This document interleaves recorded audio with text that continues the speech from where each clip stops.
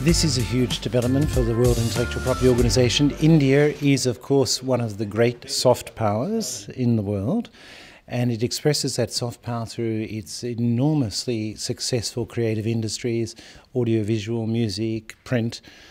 So we're absolutely delighted that India has taken this step forward and joined our so-called Internet Treaties, and becoming nearly the 100th member of these treaties. This is a very important development for the organisation. It means much better protection for performers, and it means also for any author putting works out of it, on the internet in particular, the right of making available becomes a cemented right for the authors. It has meant a lot for India to accede to these two treaties. It will help our creative rights holder to protect their rights.